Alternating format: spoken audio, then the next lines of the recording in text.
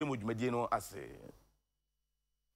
national under-23 team the Black Meteors of Ghana Ejinokuno our final AFCON under-23 qualifying emu and Algeria at the best so sa esna glorious Accra Heartfolk phobia omunso ehwenim kwanse President Cup akensia omne Kumasi Asante Kotoko ebebono omodimbo ebesueni amakru edason omunsa etumi aka and the Black Meteors and the Accra Heartfolk at the friendly match as so all Accra Sports Stadium na ohwebo akensia course no dia players omusi akan nana yade omodimbo no esueni epa is an say akonya a coaches na efa so ahwe players na omodimbo na ohwebo akensia course no dia go ba coupe and the PM mu and non echo edma the Black Meteors of Ghana that just a 90 minutes na eba na wi de Black Meteors ehye Heartfolk ekaba kwa heart intuante abrant and the akese ono an ehye go no edma the Black Meteors of Ghana na head coach Edma Glorious Accra Heartfolk Rakim Grant e da tun sent for enim say ohwe Heartfolk bobokun emu dia players be insia akopie mu e wo local blasters omo camp and untina we so akonya team B players enso ebetumi akire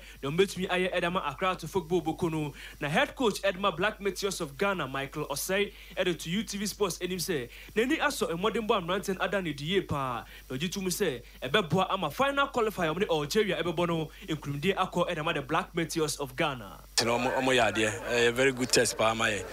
because as a folk also almost so yade they did very well. A game where both teams play very well and then yes so no because this is our third friendly game or test game ayabo. The first two games, your ball draw, and then third game we against Unauthorized,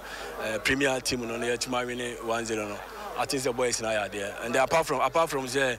score line, I think we were very tactical, disciplined. You control game a lot. The Unauthorized was also not bad. In all, I think both teams, display very well. My supporters in any other.